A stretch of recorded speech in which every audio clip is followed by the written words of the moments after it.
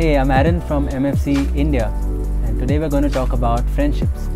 So if I would ask you how many friends you had, what would you say? 10, 100, 1000, 2000? But hold on, we're not talking about Instagram followers. Now that would drop your count, wouldn't it? So let's say you're going through a hard time and you needed some counsel. Who would you share with? Would you share with all 1000 of them? Probably not, right? You'd share it with only a handful. But why not the rest? St. John Paul II reiterated Aristotle's classification of friends. He said there are 3 types of friends. First, useful friends.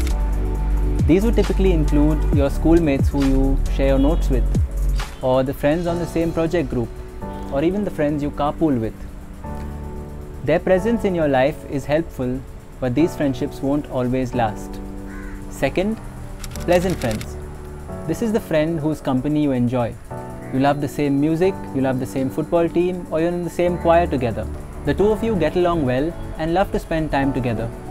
But that's only as far as your friendship goes, because it's primarily based on having fun together.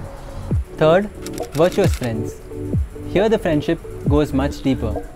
These are the friends who call out the best in you. This is the real deal. The two friends are united not in self-interest, but in the pursuit of a common goal, of virtue, of excellence. They run alongside each other and push each other to the finish line. They push each other towards heaven. There's nothing wrong with having useful or pleasant friendships, but some of us may have only these.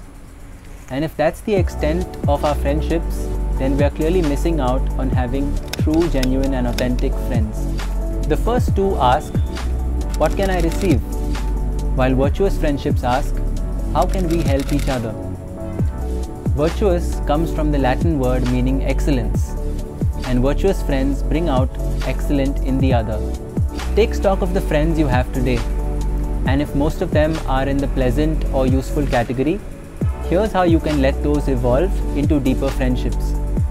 1. Strive for virtue. The two of you should be pursuing the same good. 2. Share your wounds. Be vulnerable with one another. Share your struggles and pray for each other. 3. Share Christ. Help one another grow in faith. And 4. Sacrifice. Invest time and energy for each other.